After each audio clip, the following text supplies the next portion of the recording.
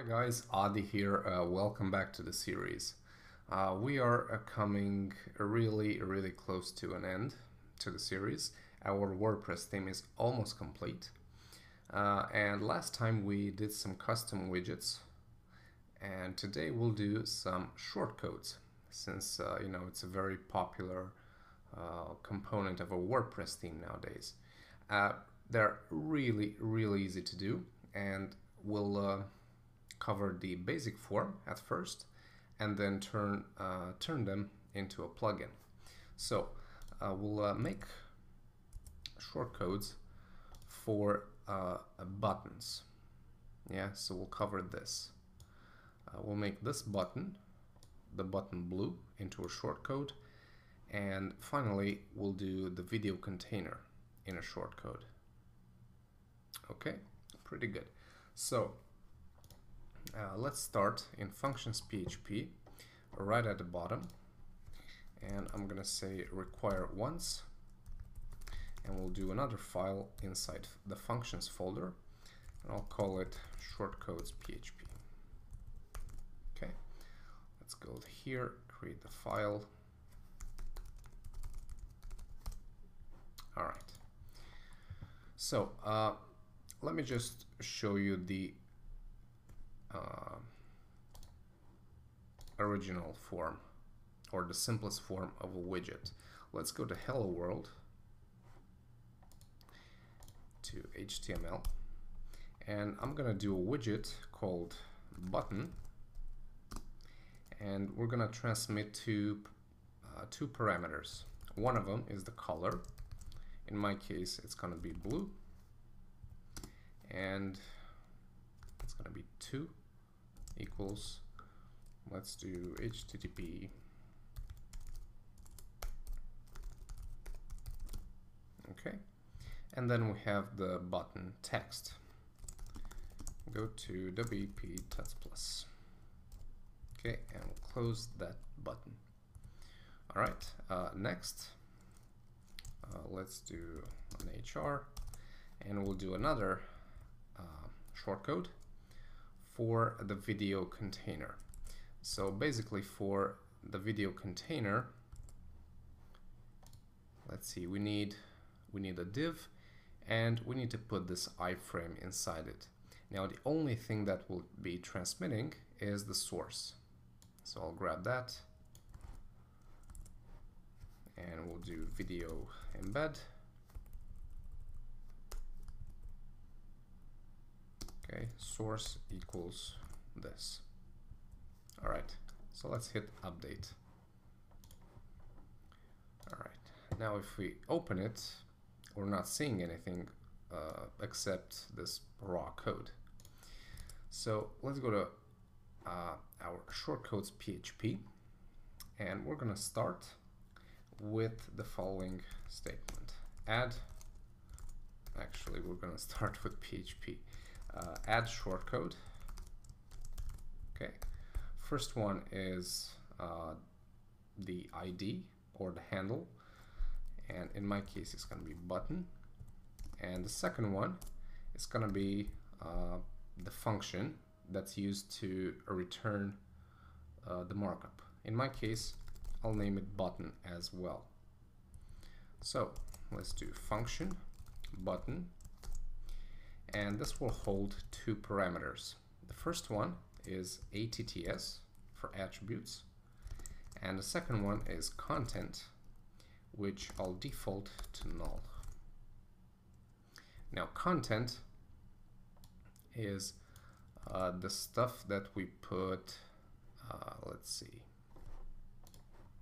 the stuff that we put right here. All right, so inside the function, I'll do something like this: extract, and this holds an array, and I'll call a function called shortcode ATTS. Okay, and this one will receive 2 parameters. The first one is an array of default values. So let's do array.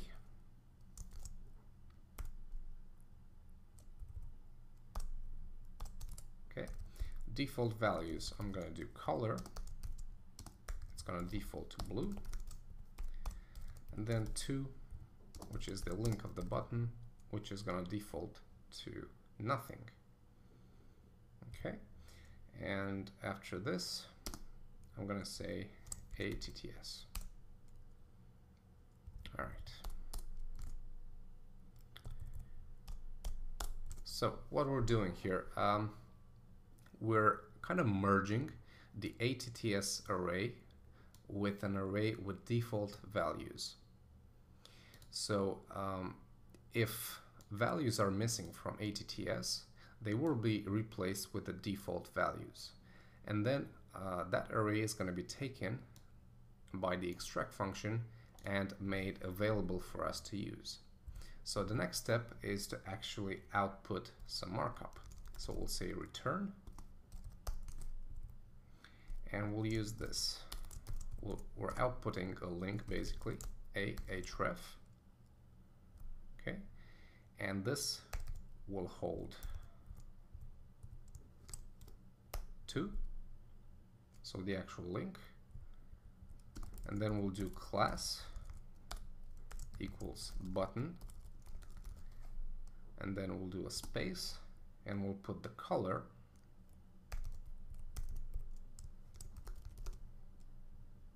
Okay, and now we'll close this, and we'll do content. Yeah, so we can put this text, and then dot again, and we'll close the anchor tag.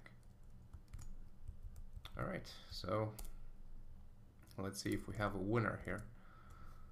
Go back here, and there it is. Go to WP Tuts Plus.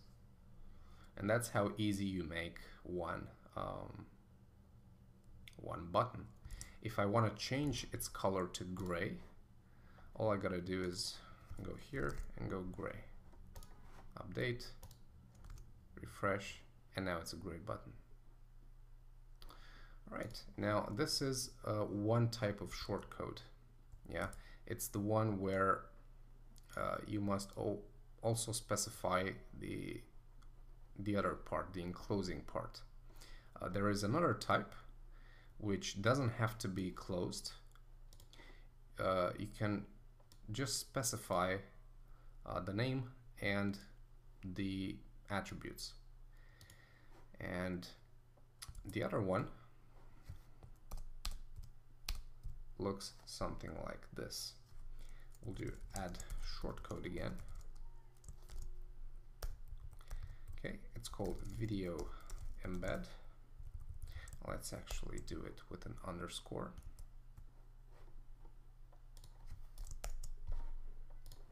All right, so video embed, and the function is video embed as well. And as I said, this doesn't have to be the same name as its ID. You can give it whatever name you want. And then again, function, video embed. All right, only this time we only have one parameter, ATTS.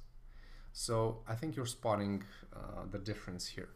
When we have the first type of shortcode, the one that needs a content, we're going to use the content parameter.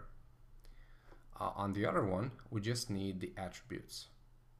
So we're going to do something very similar here. We're going to grab this. We'll do again extract shortcode adds, and again source. We only have one parameter. Source will be defaulted to nothing. And then all we have to do is return a div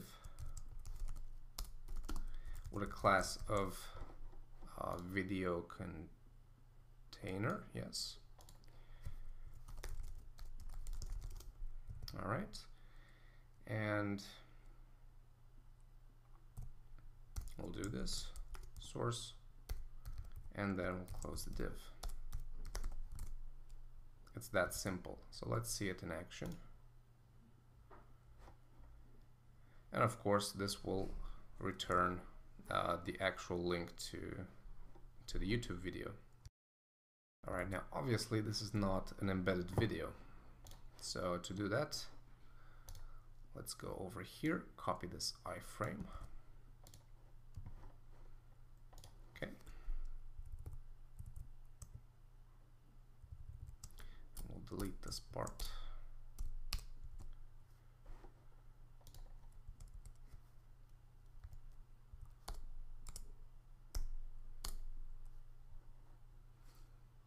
All right, iframe, height, source. This is where we input our source.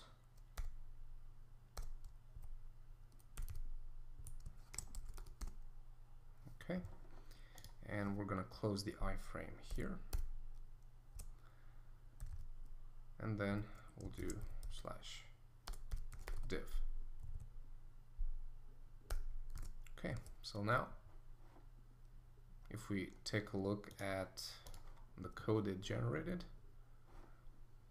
we have a div class video container with an iframe and the correct source. Okay, so that's how you make shortcodes really, really easy. Now the thing with shortcodes, it's always a good idea to make them as a plugin.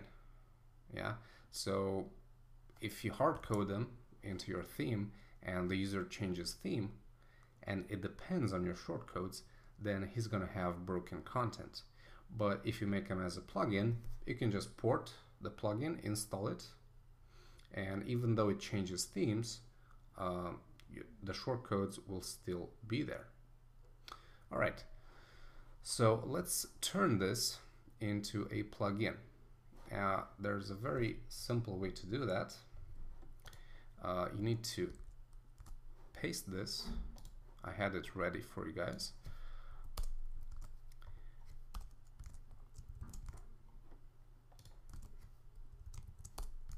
Okay, you need to paste this piece of code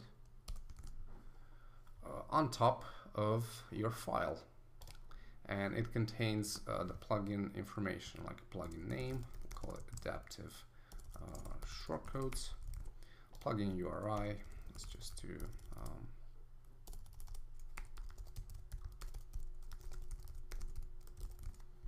okay, description, plugin for displaying shortcodes, version, and also you must include license information. All right, so we're gonna grab this and take it from our functions folder, and we're gonna move it in the plugins folder. So create a new plugin, new folder, sorry, call it adaptive shortcodes. Okay, create a new file, call it shortcodes PHP, paste it in, save, and close these both. So now go back to your themes. Let's go ahead and delete it from our functions functions folder. Also remove its reference from functions PHP. Okay, so if we did everything right, the shortcodes shouldn't work right now, and they aren't, and they are not recognized. So now let's go to our backend plugins. We have adaptive shortcodes because we copied it in the plugin folder. Activate it, refresh, and now it's working again. Okay, and that was it, guys. A very quick video about how to use shortcodes and how to create a plugin. I hope you liked it. In the next video, we'll talk about the theme customizer, and we'll add some theme options right here in the customizer, and see how we can how you can benefit from this great feature. But until then, this is Adi signing out. Bye bye.